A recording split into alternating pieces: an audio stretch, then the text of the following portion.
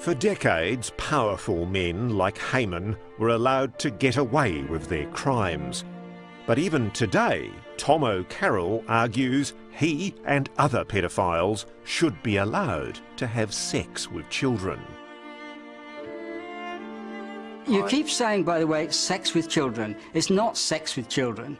It's sex, most people think, is sexual intercourse, penis in vagina, and a guy banging away until he gets orgasm. That's not what I mean by sex with children. What are you talking about? And I don't think we should talk in this sort of emotive fashion about sex with children. What is a less emotive term?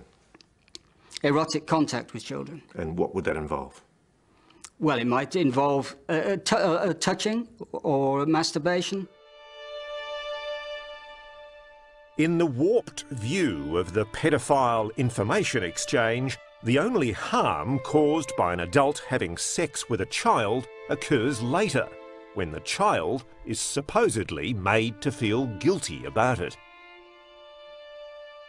If they were traumatised, they wouldn't have gone along. You see, that's another lie that pedophiles spin.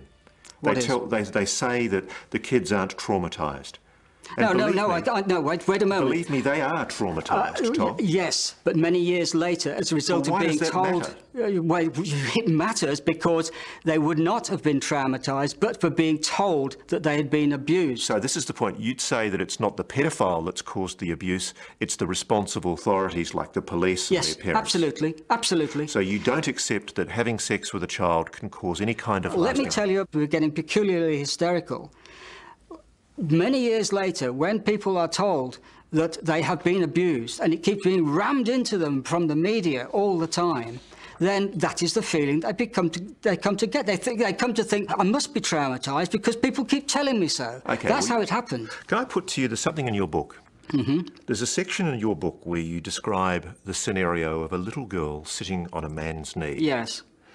And you describe approvingly how sexual relations with that little girl can be, quote, negotiated by hints and signals, such as complimenting her on her knickers and testing her response.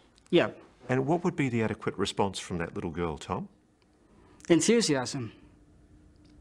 What would that constitute? How would the little girl show you enthusiasm for you wanting to have sex with her?